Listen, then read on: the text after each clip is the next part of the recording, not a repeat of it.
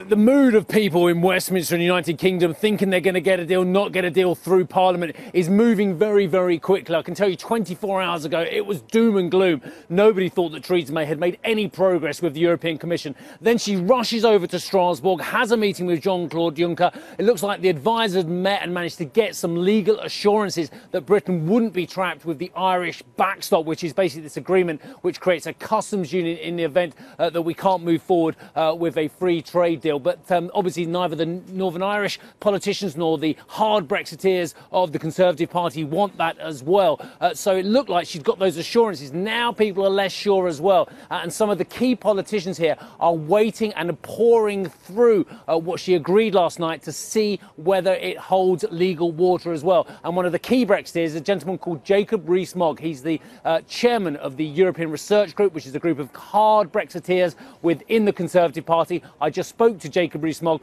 about understanding the legalities. He says he's waiting on his own lawyers from his own group, the ERG, to tell them what they think of it. Let's listen in. But I'm waiting to get legal advice because there's an old line, isn't there, that the person who appoints himself as his own lawyer has an ass for a lawyer, and I don't wish to put myself in the position of an ass.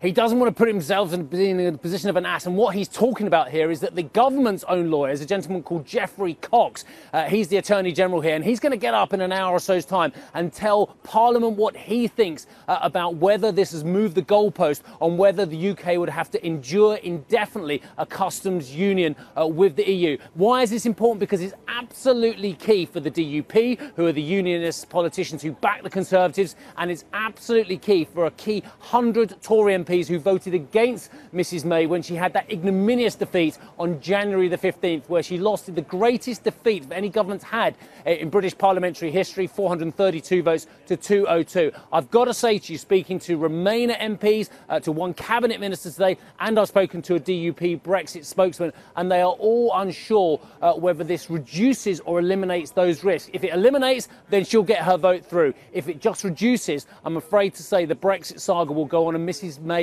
will not get her deal today, which could lead then tomorrow to a vote on no-deal Brexit, and then lead on Thursday to another vote about extending the whole Article 50 process. So Mrs May is tantalisingly close to getting the deal she wants and getting Britain out of the EU on March 29th. The problem is she may well be just short of that, and that could spell the end also, by the way, of her premiership here in the United Kingdom.